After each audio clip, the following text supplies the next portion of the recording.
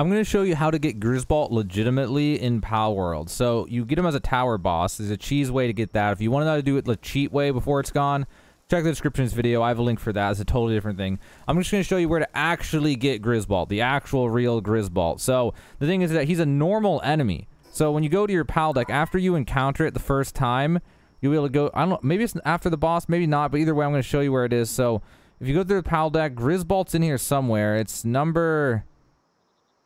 There it is, 103.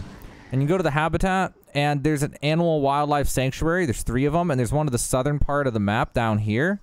And what you'll do is you'll go down there, and if he's there, cool. If he's not there, just like be on a flyer or something and go out pretty far into the water, like out to where my mouse is right here, if you can see it. And then come back, and it'll reset everything that's there. You could also put a base there, and then fast travel away and fast travel back to reset everything until you see a Grizzbolt.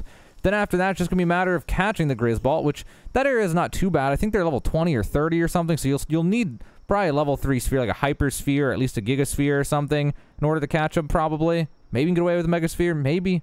But, yeah, so that's it. So there you go. If you were wondering how to get Grizzbolt legitimately, that is what you got to do. That's how to get Grizzbolt in Palworld.